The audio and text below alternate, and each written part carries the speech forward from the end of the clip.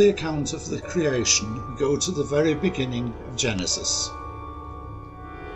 In the beginning, God created the heavens and the earth. The earth was formless and empty, and darkness covered the deep waters, and the Spirit of God was hovering over the surface of the waters.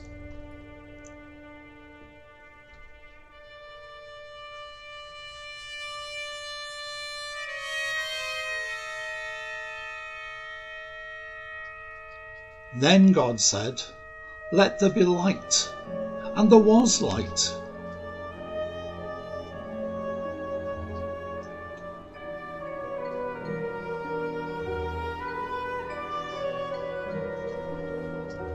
And God saw that the light was good.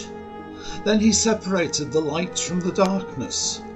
God called the light day, and the darkness night. And evening passed, and morning came, marking the first day.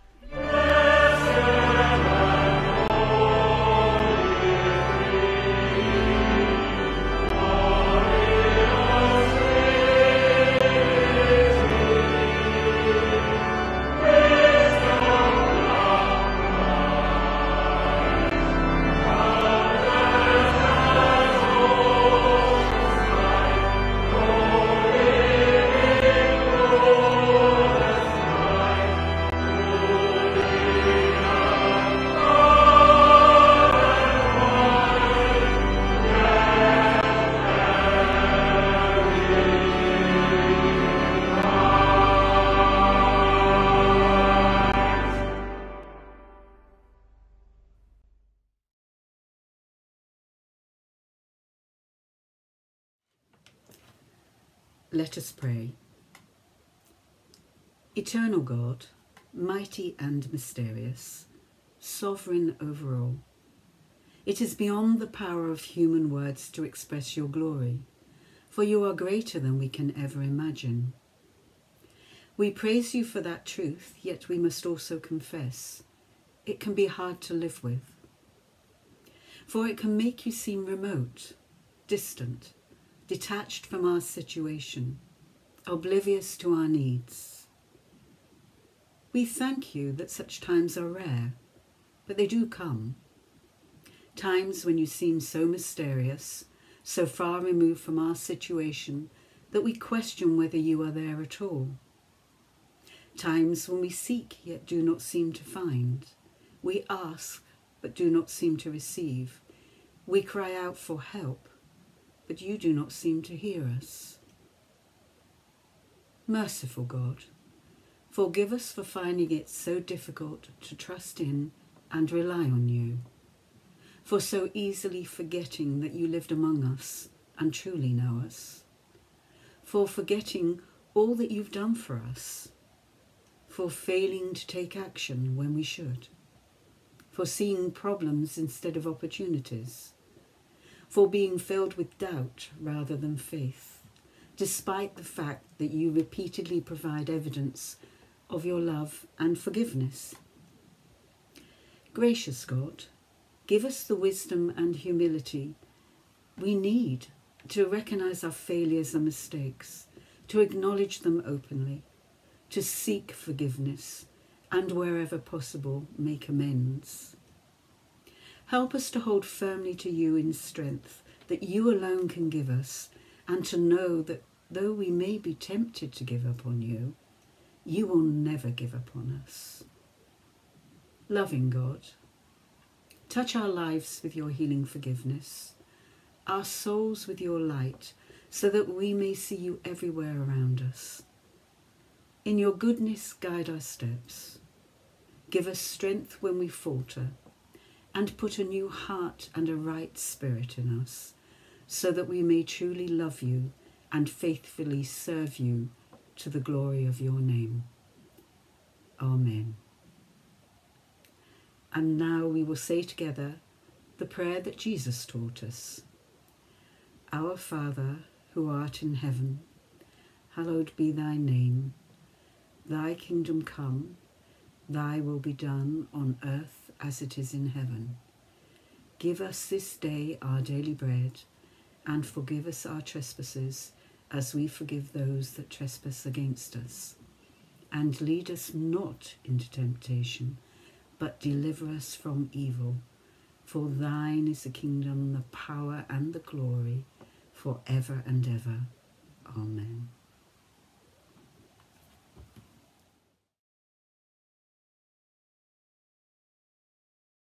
The Spirit that Hovers. The music of Malcolm Arnold creates an atmosphere of drifting, formless mistiness, and swirling, almost menacing waters through which the bell tolls. Then out of the darkness rises a spear of light. In the beginning, God stirs the formless into recognizable realms. Creation starts to take shape. We have scientific explanations of how the world and all in it have evolved, but none of that knowledge diminishes our recognition of the creative drive, the force that lies behind such evolution. The Israelites were reminded that there is but one true God, one amazing power and glory, the God who from the beginning had a plan for the world, for them and for us. The work of the Holy Spirit, God's Spirit, is seen right from the beginning, when God's breath blew over the chaos and brought order. Various translations express it slightly differently. A wind from God swept over the waters, and the Spirit of God was hovering over the surface of the waters. God's Spirit brooded like a bird. above the watery abyss. I understand that no single adjective could adequately describe how the Spirit is. I can visualize the force of the wind, the roaring hurricane, and sense the lightest touch of breath, the breath of life. I can see the purifying flame and the peaceful dove. I see a bird brooding, not as menacing as a bird of prey, but riding the thermals, hovering, ever present, waiting and watchful, ready in an instant to answer any cry for help. In Old Testament accounts, the Holy Spirit empowered specific people for specific tasks or particular roles. But in the New Testament, God's Spirit is given to all who put their faith in Christ. His Spirit is with us, sometimes apparent in the spectacular, sometimes in the unspectacular. Christians are made bold, have courage to face opposition, to speak out against injustice, while others work quietly in the background, helping the needy, making life run smoothly for all, patient and persistent. The Holy Spirit guides us in ways often unseen, through reasoned discussion, inner promptings, and for some, through visions, hovering, not as a threat, but watchful, caring, leading us to follow the way, to be changed, to become more Christ-like, children of God.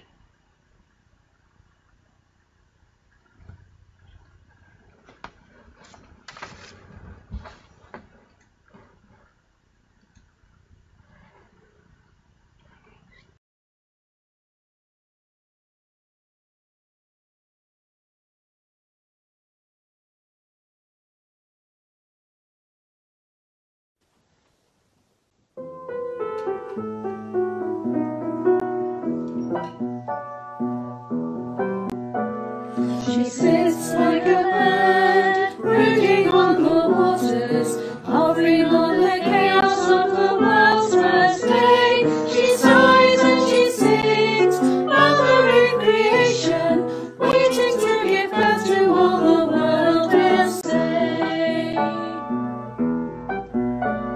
She brings around, resting where she wishes, lighting close and candles soaring through the skies. She lives in the womb, welcoming each wonder, nourishing potential hidden to our eyes.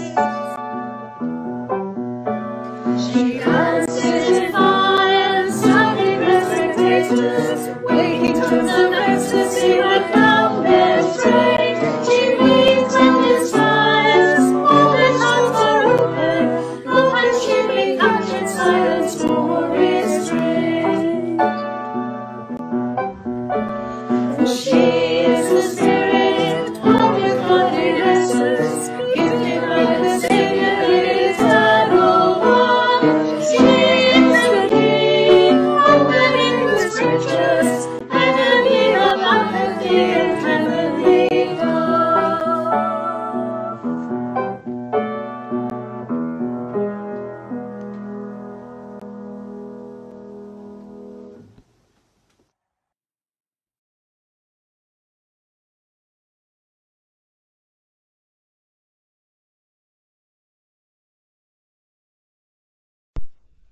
Mark's Gospel opens by reminding us that the prophet Isaiah had foretold that a messenger would be sent ahead of the Messiah.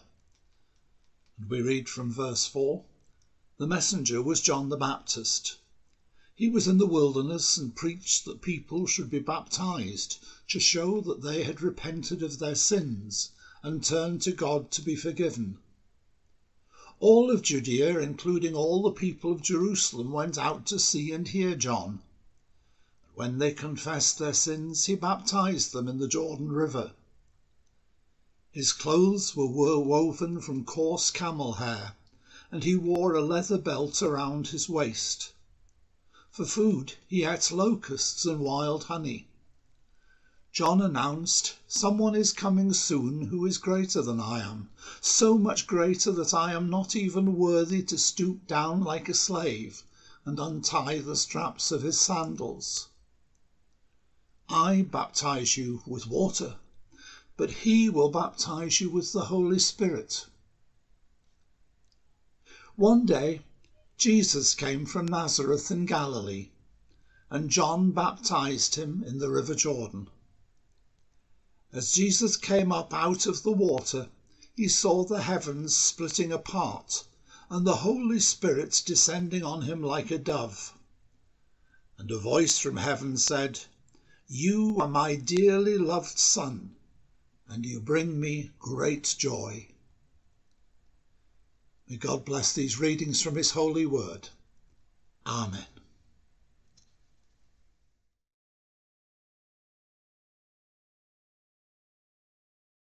The spirit of change. In the preparation during Advent, getting ready for Christmas, ready for the company that was coming, we heard words from the prophet Isaiah. "Look, I am sending my messenger ahead of you. He is a voice shouting in the wilderness, 'Prepare the way for the Lord's coming.'" And now we hear those words again. This is the good news about Jesus the Messiah, the Son of God. It began just as the prophet Isaiah had declared. This messenger was John the Baptizer. He was calling people to prepare themselves. They should confess their sins, turn to God for forgiveness, and be baptized. John was urging them to be changed, to be ready for the coming Messiah. Those who repented, who were washed clean in baptism, were ready to receive the message that Jesus would bring. Jesus, the one promised of God. The people flocked to hear John. All of Judea and Jerusalem went to see this man from the wilderness, a man who had removed himself from the trappings and corruption of their society. He reminded them of the prophet Elijah. He reminded them of their past and pointed to the future when the Messiah would come to reign.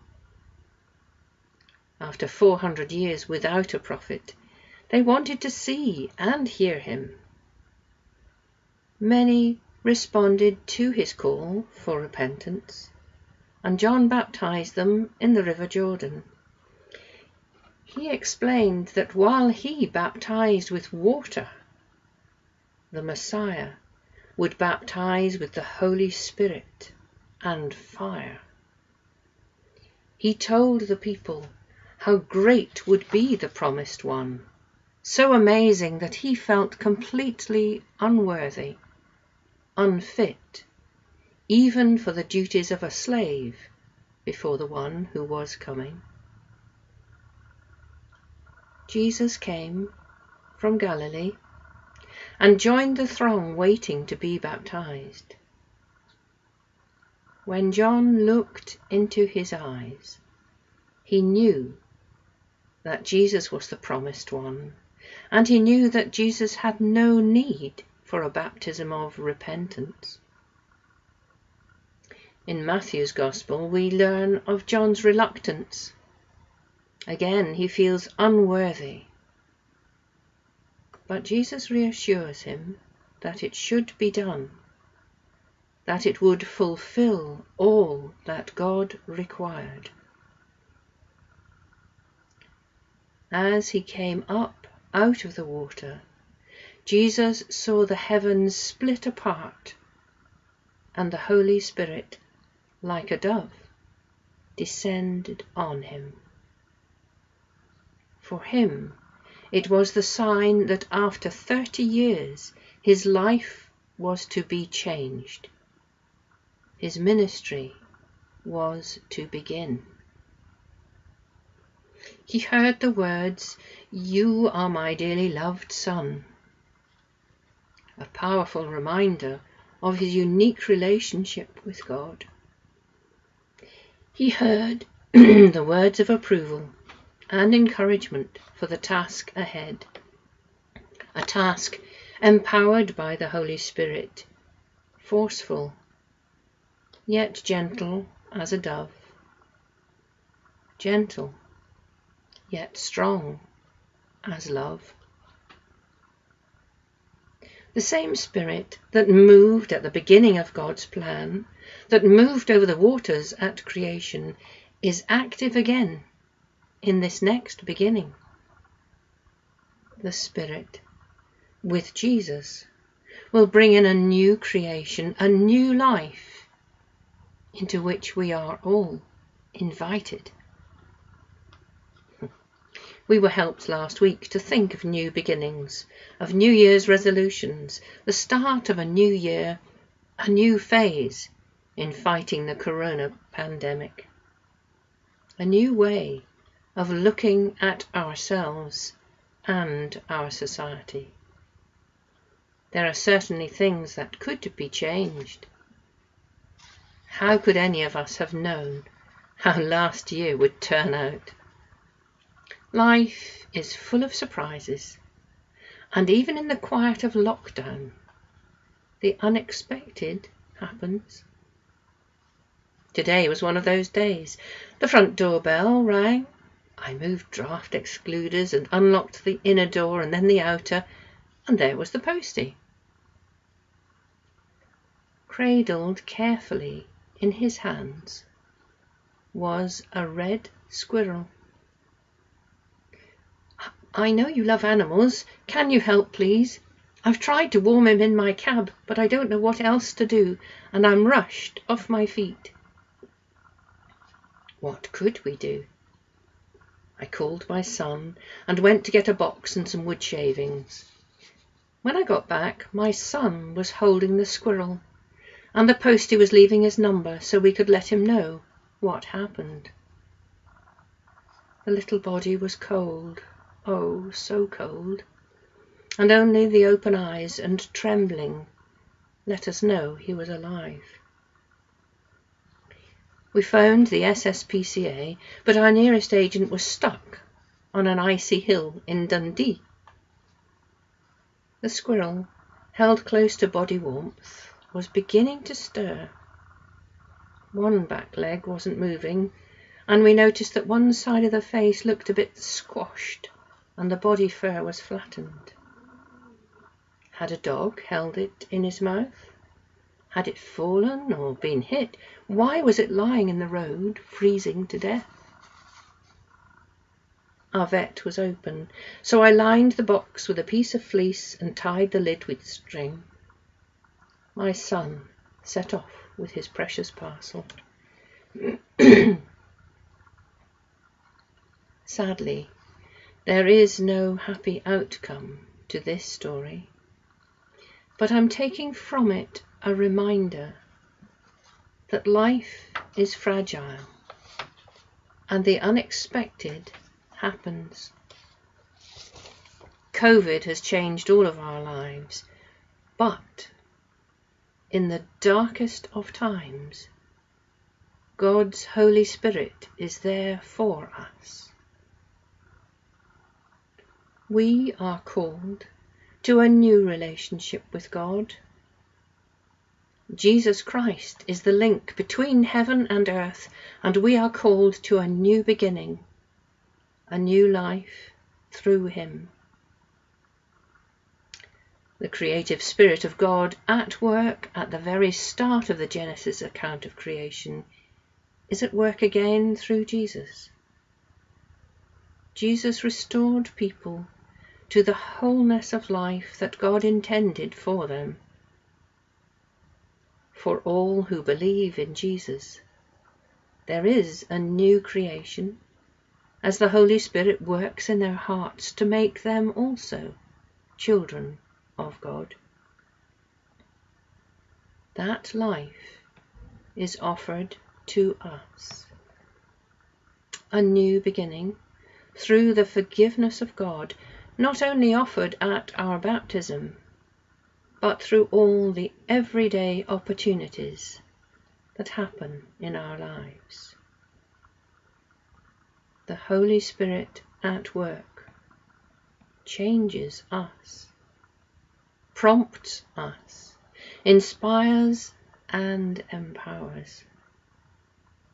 May we stop being afraid and welcome change, knowing always the love of God in our hearts. Amen.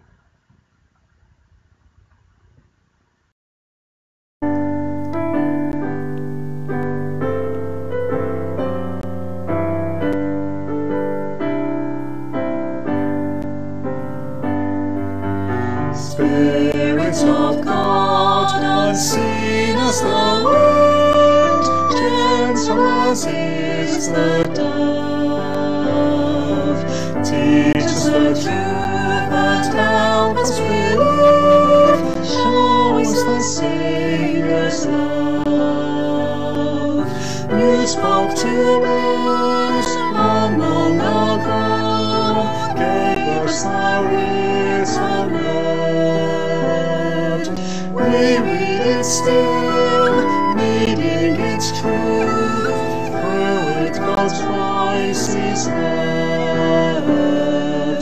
Spirit of God, unseen as the wind, gentle as is the dove, teach us the truth and help us believe, show us the Saviour's love.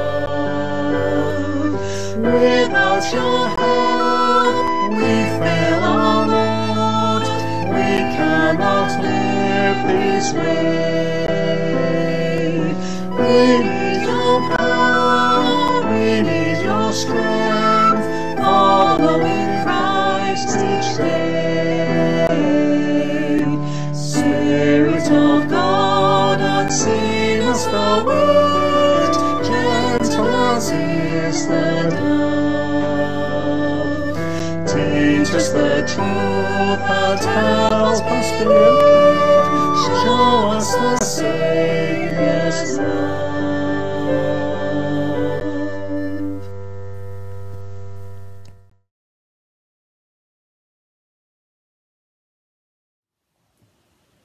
And we will now offer to God our prayers of intercession, our prayers for the world. Let us pray. Jesus, King of glory, risen to reign at the Father's side amid the clash and clamour of daily life, we enter into the haven of your presence to pray for the world, hurting and disordered, broken and in conflict, ill-divided and sorrowing, greedy and grief-stricken. Lord, in your mercy, hear our prayer. Jesus, beloved Son of the Father, shine with the radiance of your eternal light into the lives of those who live in darkness or in shadow, those who find no rest in sleep and who dread the coming of the morning, those whose earthly lives are drawing to a close, those who grieve the loss of loved ones, and we think especially of the Clarkson family at this time. Lord, in your mercy, hear our prayer. Jesus, shepherd of our souls, gather into your embrace those who are wandering or lost, those who've been driven from their homeland for fear of their lives, those who camp in makeshift homes, and those who have no roof over their heads at all, those who have lost their way and strayed into wrongdoing or private hell, those who cannot move forward and see no way back. Lord, in your mercy, hear our prayer. Jesus, true physician, bring comfort and healing to those whose lives are distorted by disease or pain, those whose minds are scarred by illness or injury, those whose spirits are downcast by shame or guilt or remorse. Jesus, friend of the poor, bring dignity and relief to those whose daily struggle with poverty demeans and exhausts them, those for whom hunger is a daily companion, whose children cry out to be fed. Lord, in your mercy, hear our prayer. Jesus, most patient, look kindly upon us, your church. Where there is confusion, grant guidance. Where there is division, grant understanding. Where there is blindness, grant vision. Where there is weakness, grant strength. Where there is doubt, grant faith, so that living in your glorious light, we may uphold and proclaim the transforming power of your gospel today and every day. Lord, in your mercy, hear our prayer. Amen.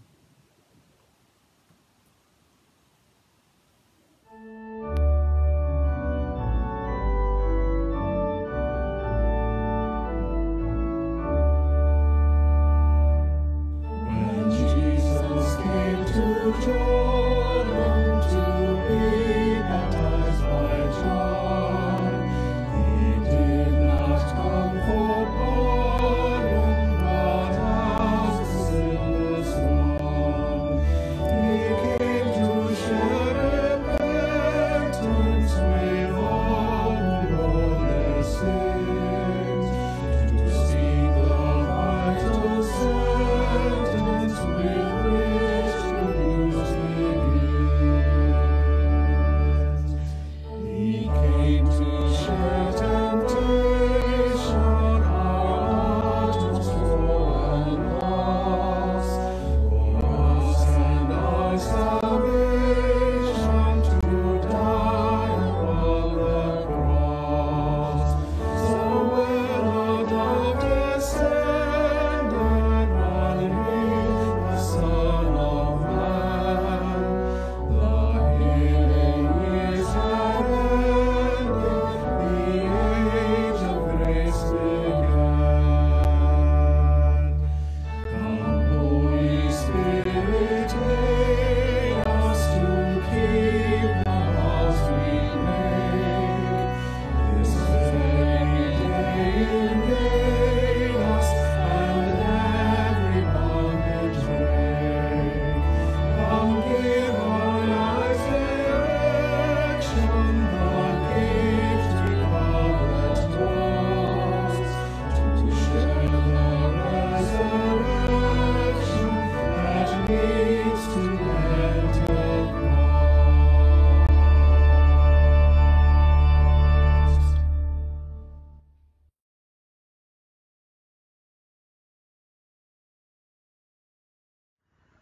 And now the blessing. God of glory and grace, unfetter our hearts, that we may respond to your love. Spirit of challenge and choice, open our minds, that we may put our trust in you. Lord of compassion, pour on us your healing balm, that we may be filled with your peace.